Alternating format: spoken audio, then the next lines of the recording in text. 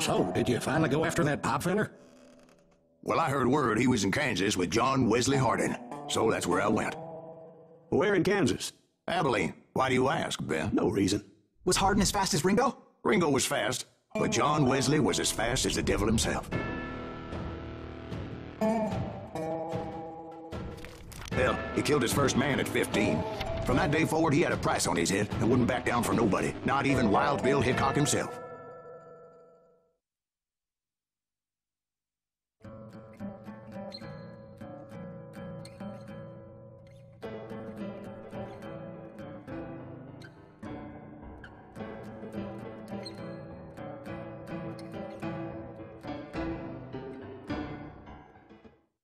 I dodged death many a time, and that night in Abilene was no different.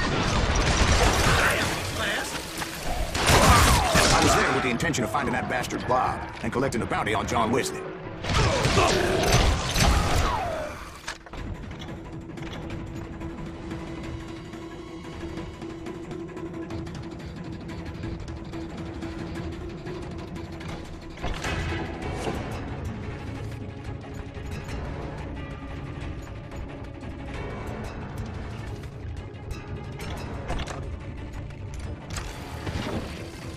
Damn him!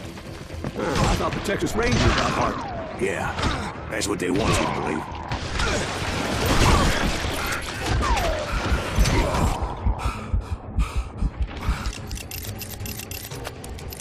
Show yourself, coward!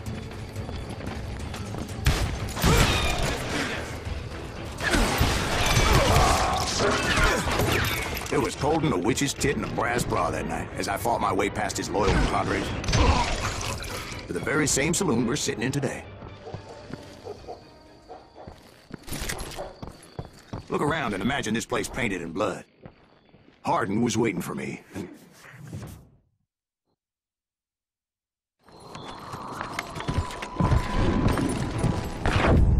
Wait, I'm jumping the gun here. Let me back up and give you some background on this sumbitch. He deserves that much. Don't you think so, Ben? John Wesley Hardin was a killer. By the end, he confessed to taking the lives of 42 men. Fathers and husbands, brothers and sons, men with families who cared about them. He was a bona fide folk hero by then, and had amassed a gang of armed miscreants and other assorted thugs. He and his men set up camp outside of town, and I was hoping Bob was among them. Damn it! Shoot that son of a bitch! They didn't ask why I was there. They knew. Most of them were wanted as well. I had to spill a lot of blood to find out Hardin wasn't in that camp. He was carousing in town with his closest friends. Hardin's boys apparently didn't want me to reach the Bull's Head. Some were hightailing it into town to inform their Hefe of my unwelcomed presence. Stop that son of a bitch! Let the boys know we got another law dog.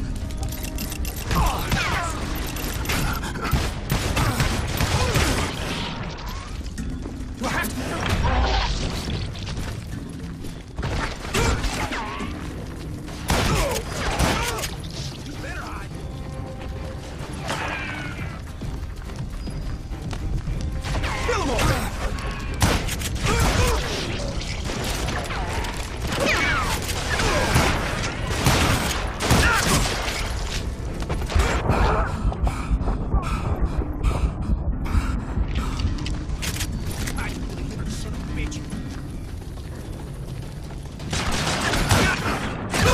I wondered if Bob was among them.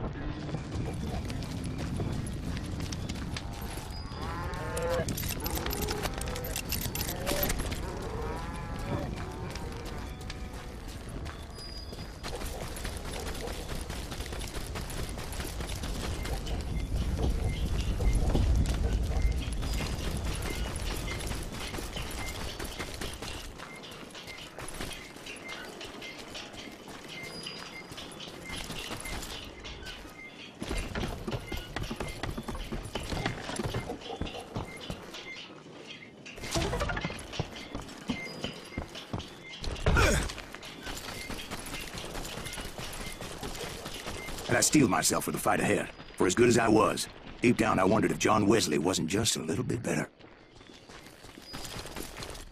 Before I could test my mettle against Hardin, however, I would first need to dispatch his cadre of hired killers. Most of these degenerates were beyond redemption, but John Wesley might have been a different story.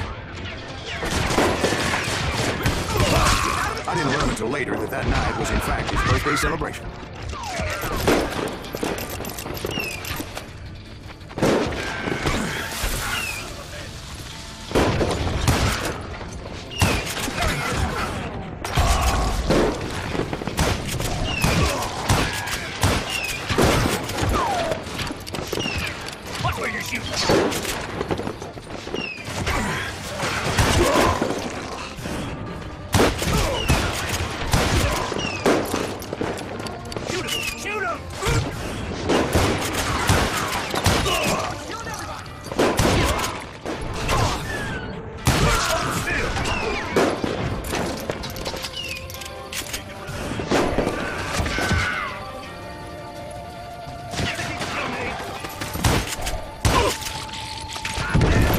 I think I already mentioned that I found Hardin in this very saloon. Suffice it to say, nobody there was happy to see me.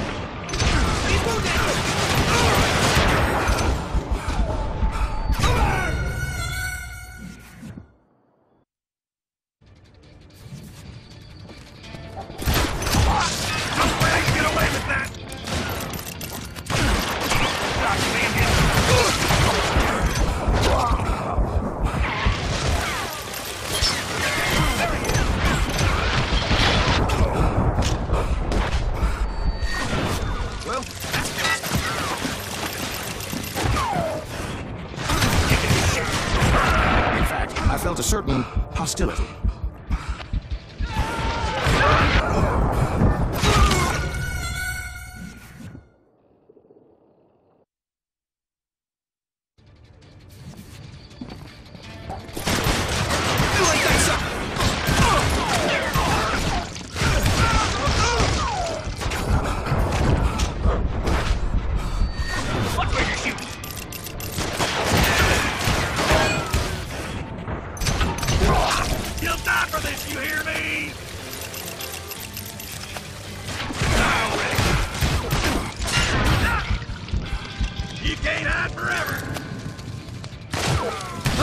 I was disappointed that neither Bob nor John Wesley were among the dead.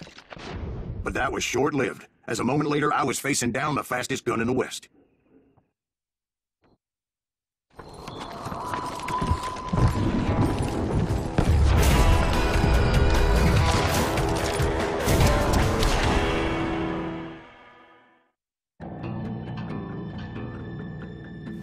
I felt a bolt of adrenaline, and maybe that was fear.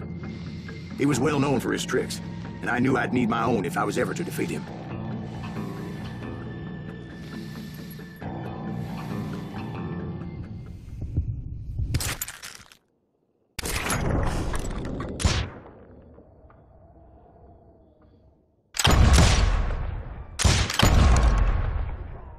That man was faster than greased lightning, but being inebriated as he was, he didn't count his shots. And now, he was at my mercy.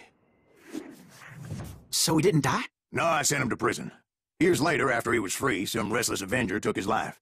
Shot him in the back at a saloon just like this one. Anybody up for another beer? Ben?